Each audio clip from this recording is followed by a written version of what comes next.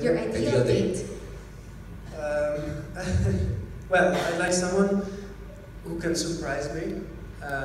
You know, like as I said before, I have the habit to analyze everything and to sort of try to figure out what's going to happen next.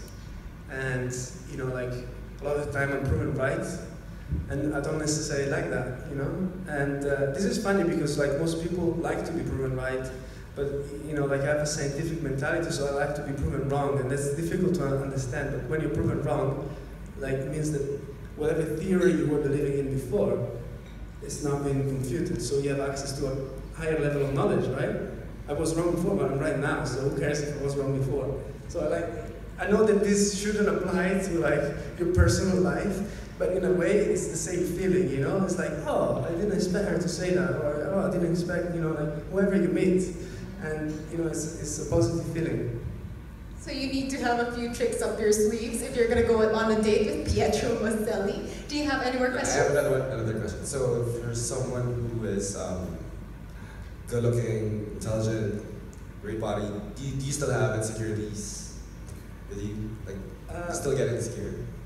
If I still have insecurities, I don't know. Like I feel pretty confident about myself, and.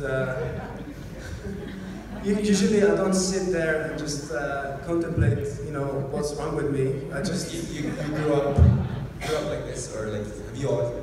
No, I guess in a way, like, you know, I say I'm confident, and I'm sure I am, but in a way there must be some level of, there must be something that drives you to always be better.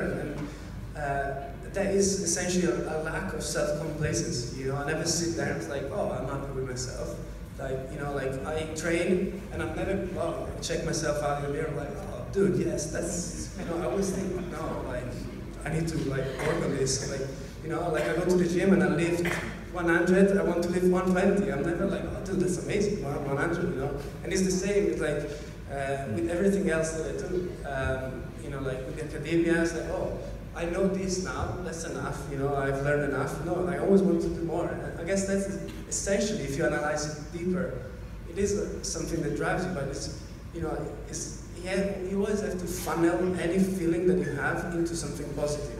So if you have an insecurity about yourself, you shouldn't funnel that negative energy into like demoralizing yourself with more, oh, okay, I now found out what's wrong with me, so I can improve on that. So you should be happy about it. Not, oh, that's wrong with me, that I suck.